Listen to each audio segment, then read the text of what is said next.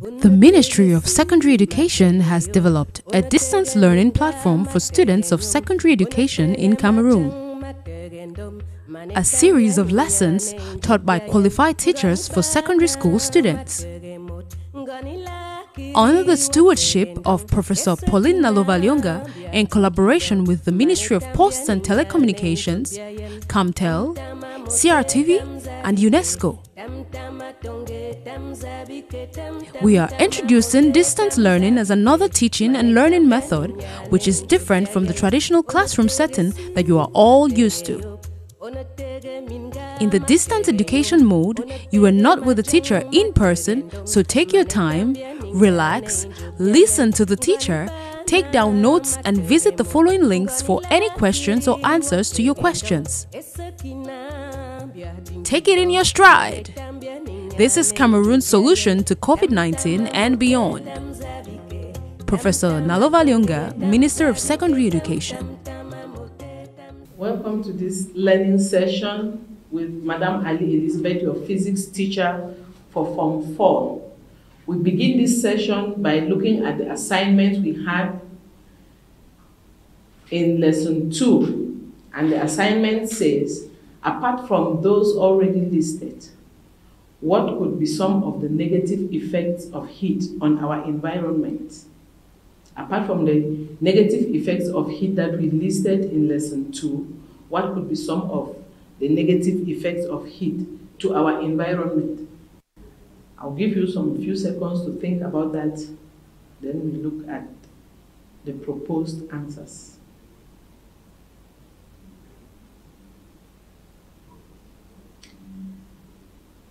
Heat can make the environment dusty.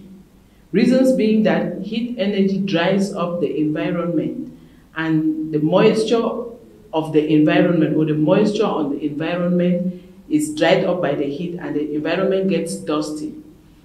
Too much rain can cause landslides. Now we know what the effects of global warming. We saw global warming and its effect. When global warming causes too much rain to fall in a place, it can cause landslides. It can cause even floods. It causes a lot of negative effect on the environment. So the two that are highlighted here, you can think of more, are that heat can make the environment dusty, and heat can cause too much rain to fall, which can lead to landslides in some areas.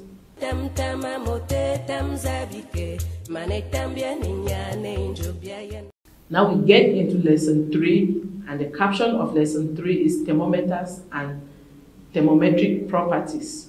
We want to look at thermometers and thermometric properties. Now I have planned this lesson in such a way that I'll give you the objective of the lesson, the prerequisites of the lesson, then we'll look at a real-life situation which will lead us into the lesson activity.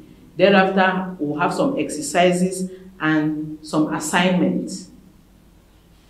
For the objective of this lesson, I expect that by the end of the lesson, you should be able to list different types of thermometers, name the various thermometric substances, and state their thermometric properties.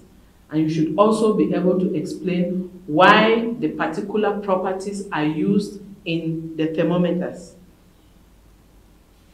Now, for you to understand this lesson properly, you are expected to already be able to define what a physical property is and have some knowledge of some thermometers that you have been using or that you have seen being used.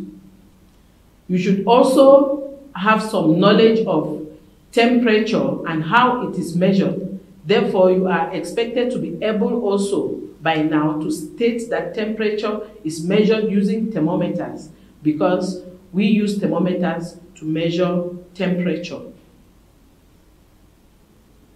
Now, to test this prerequisite knowledge, I have the following questions for you. What is a physical property? Question 2. Name any type of thermometer you have seen. And question 3. What was the thermometer named above used for? You saw it, what was it used for? I'll give us some time, then we'll get to the answers.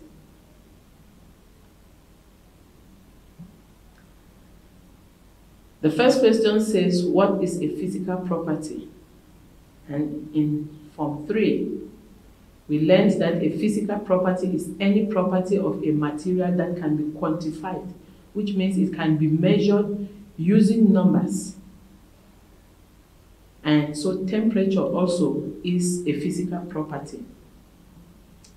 The next question, name what type of thermometers you have seen, or what type of thermometer you have seen. Any type that you have seen, you name it. I brought the clinical thermometer and the thermoflash thermometer. A clinical thermometer, a thermoflash thermometer. These are the thermometers I have seen. I know you have seen some. You can name the ones you have seen. And the last question is asking us what these clinical thermometers or what these thermometers are used for. These thermometers are used to measure human body temperatures. The clinical thermometer is used in the hospital to measure human body temperature. The thermoflash is also used to measure human body temperature. Now, with the prevalence of COVID-19, most of us have seen thermoflashes. You go to a place, you want to enter a store or somewhere, there is a thermoflash that is used, a thermometer called a thermoflash, that is used at a distance to take your temperature. It does not necessarily come in contact with your body. That is a thermoflash. So these two thermometers are the ones I have listed here. You can also list the many you have seen and tell us what they were used for. Now we look at this real life situation. 2 Form 4 students went to consult at the hospital because they both had headache.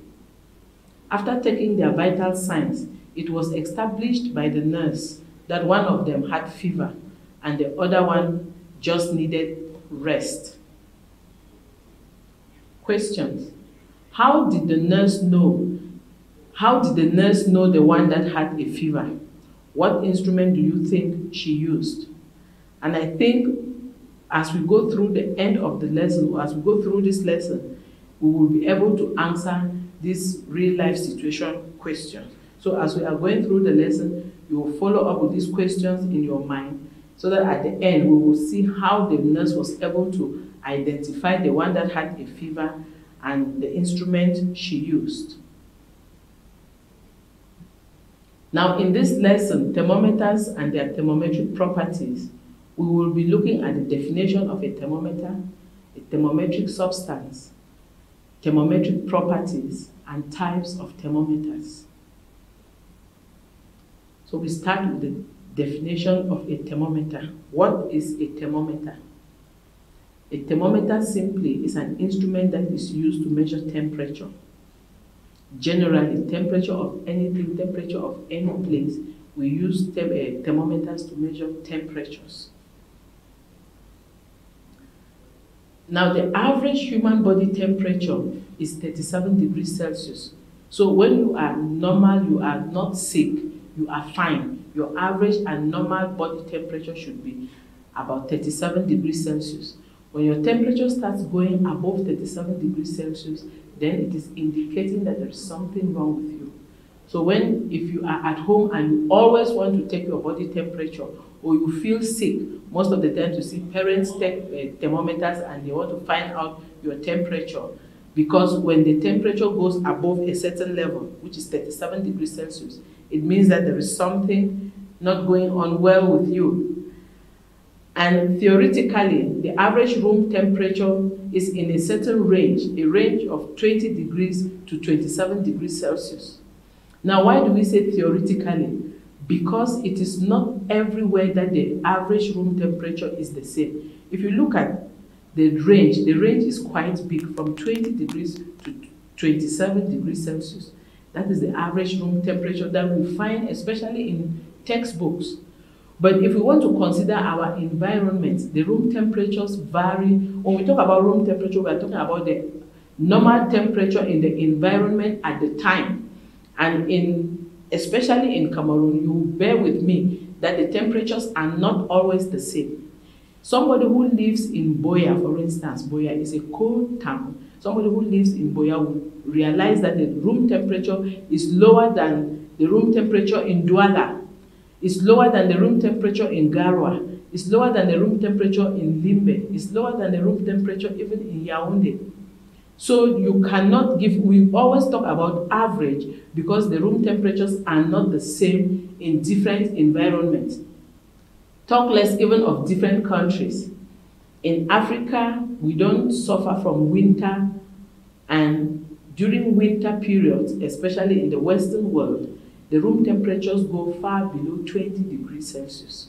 So we just give an average from all over the world. They take an average range. So I want you to note here that room temperature is not a standard temperature that you can mention anywhere in the world, because each environment, each region has their own room temperature, but we want to look at an average. And the average that has been established here is between 20 degrees Celsius and 27 degrees Celsius. Now we look at thermometric properties or thermometric substances. What is a thermometric substance? A thermometric substance is a substance that has a physical property which varies linearly with temperature. What does that mean? It means that there is a certain physical property in that substance that changes as temperature changes, and the change is linear. The change is linear means that it changes by equal intervals as the temperature also changes by equal intervals. That's the meaning of linear change in temperature. So a thermometric substance is a substance that has those kind of properties. Example of thermometric substances, we have mercury, we have alcohol, all gases are thermometric substances, platinum, and radiant energy. These are some examples of thermometric substances that we will be seeing. And because we have said that thermometric substances are substances that have some physical properties that vary linearly with temperature, we want to look at some of these physical properties that vary linearly with temperature. So we are looking at thermometric properties. These physical properties are called thermometric properties. And a thermometric property is any physical property that changes measurably and linearly with temperature. Now, I have two words here, measurably and linearly. So a thermometric property must change linearly and measurably. Now, the insistence there is that you use these two words because it should change in such a way that you can measure it, and it should also change by equal intervals as the temperature is changing by equal intervals. So the change should be linear, the change should be measurable. You should be able to measure the change, and the change is linear. That is the meaning. So a thermometric property is a physical property that changes measurably and linearly with temperature. Examples of thermometric properties. We have the change in radiant intensity. We will see thermometers that use these thermometric properties very soon. We have the change in electronic signals. And we have the change in the volume of liquid, the change in the length of a solid. We have the change in the thermoelectric voltage. We have the change in electrical resistance of conductors. And we have change of a pressure of change of a gas at constant volume. Now, all these properties, if you look at it, there is a word that is constantly appearing, change, because that property must be able to change before we can dictate that temperature has changed. You cannot just say it is that the property is the radiation intensity. What about the radiation intensity? The radiation intensity must be changing as the temperature is changing. So we look at types of thermometers, and under this types of thermometers, we'll be looking at a type of thermometer and the thermometric substance or thermometric property that the thermometer uses. And so we'll start with the first type of thermometer, which is the infrared ear thermometer. So the infrared ear thermometer, you can see the pictures. This is a thermometer We call it the ear thermometer because this portion is put into the ear, and then you read the digital dashboard from behind. So this is the front part, the part that is put into the ear, and this is the back part of the thermometer. So this thermometer captures body heat in the form of infrared energy. It picks up heat energy, which is given up by the body. And the property that this thermometer uses is the change in radiation intensity of the body. So we are talking about the change in the infrared radiation of the body, the change in the heat radiation of the body. The thermometer picks it and then interprets it on the screen, and you can read the temperature. The second thermometer, we have the digital thermometers.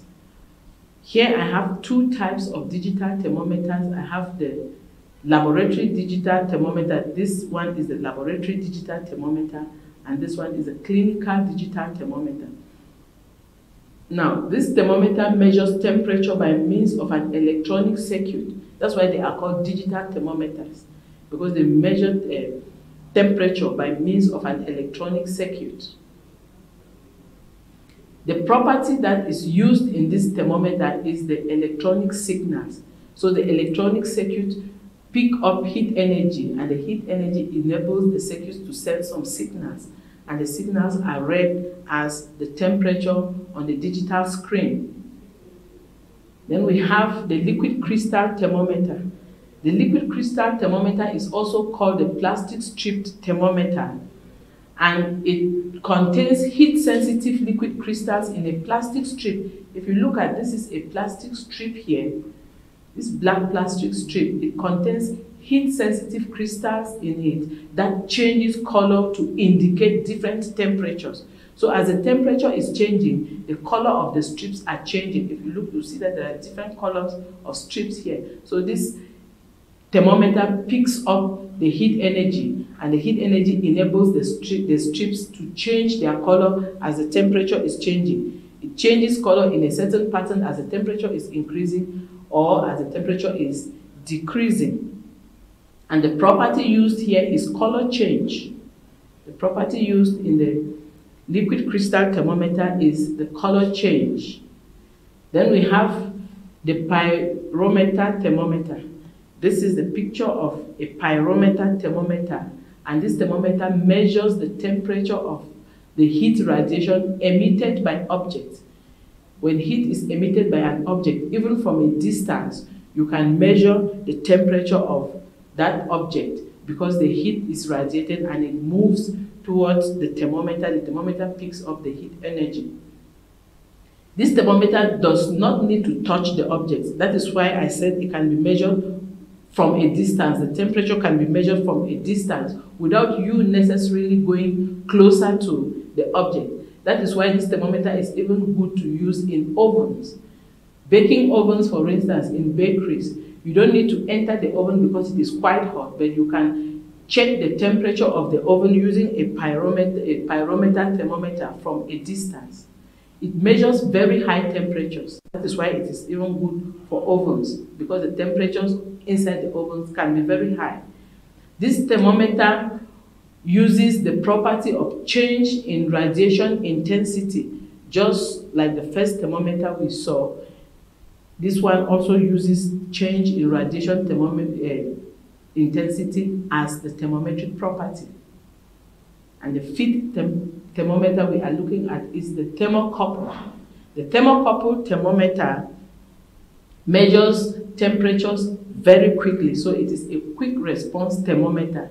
It measures the temperature through electrical resistance that generates a voltage. So when you look at this, you see it has some cables at the ends here. So it measures the temperature through resistance that generates a voltage and measures very high temperatures as well. So it is good for environments where the temperatures are very high and some thermometers that we commonly have around cannot measure.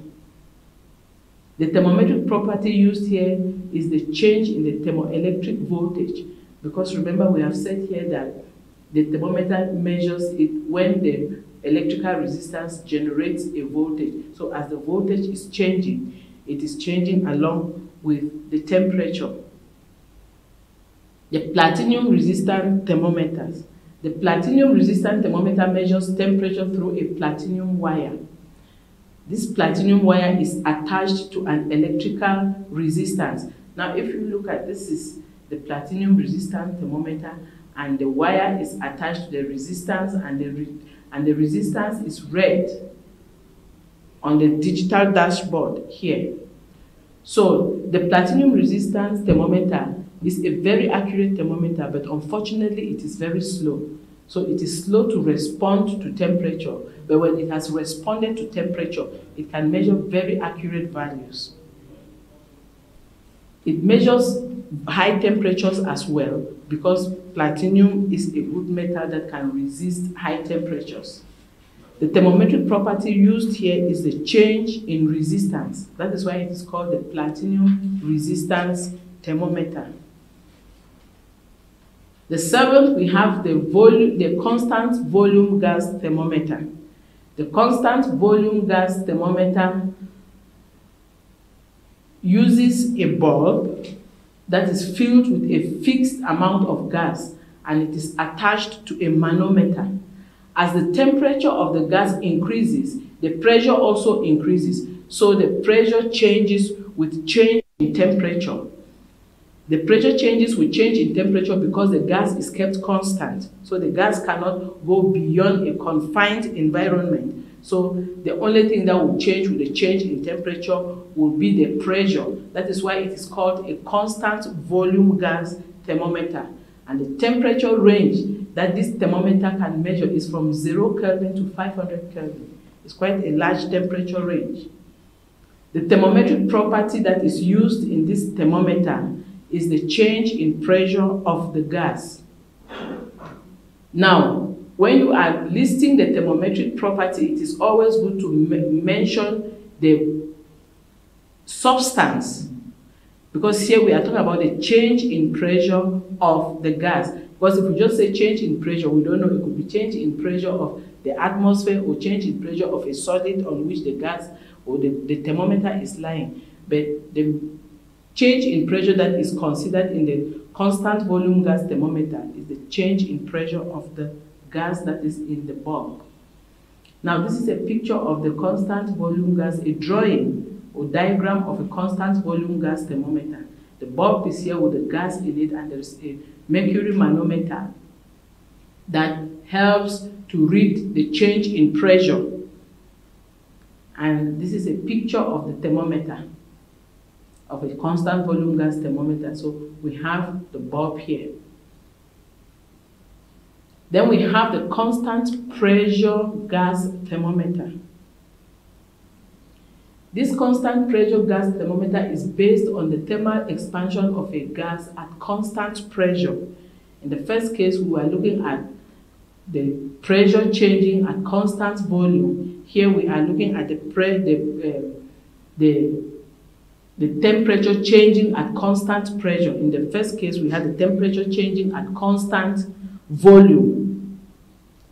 Now, this temperature or this thermometer is very precise, and it is a thermometer that is often used to adjust other thermometers. Now, when you get a thermometer and you want to calibrate the thermometer, you want to adjust the thermometer to suit the conditions or standard conditions, it is a constant pressure gas thermometer that is used, because it is actually very precise. It can measure very precise temperatures. The thermometric property that is used is the change in the volume of the gas. As the change in the volume of the gas, as the temperature is changing, the volume of the gas is changing, but the gas is kept at constant pressure. Now we have a picture or a diagram of the constant pressure gas thermometer here on the slide. Then the next one we have is a bimetallic thermometer. A bimetallic thermometer is formed from a bimetallic strip. And a bimetallic strip actually is just two metals with different coefficients of expansion that are welded together so that the metals or the combination of the two metals will bulge on cooling or heating. Now, if you look down here, you will see these two metals that have been welded together. We have brass and we have steel. This is when they are at normal temperature, at normal room temperature. They have the same length. But remember that we have said these two metals have different thermal coefficients or expansion coefficients. They expand at different rates with increase in temperature.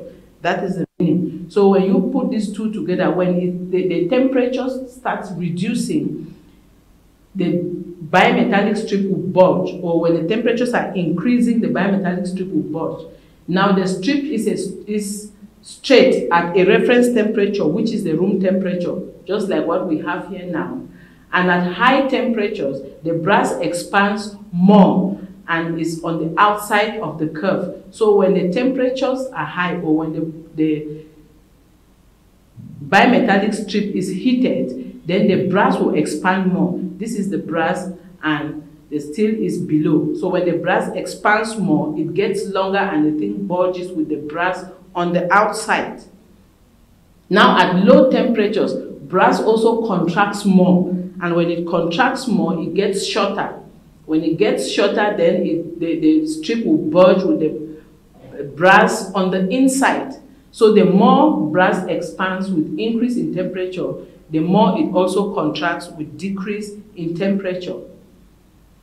Now a bimetallic thermometer is in a spiral form like what we see here. This is a bimetallic thermometer with two of those metals welded together and wrapped in a spiral form with a pointer at one end. We have a pointer at one end there. The metal with the greater expansivity is on the inside.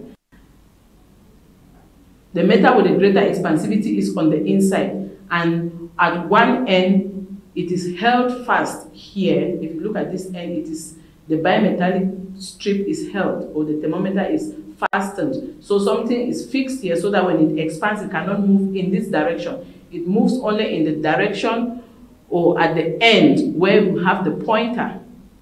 So one end is held fast, so motion is only in one direction, and the direction of the motion is the direction where the pointer is. The other end is attached to a pointer, or is attached to a scale with a pointer that moves. We have a pointer here. When the strip expands and it starts opening up and is unwrapping, the pointer goes up to read the temperature. When it cools and it is rubbing in, the pointer comes down and reduces the temperature. So that is the functioning of the bimetallic thermometer. The one that expands more is put on the inside, and the one that expands less is put on the outside for the two metals.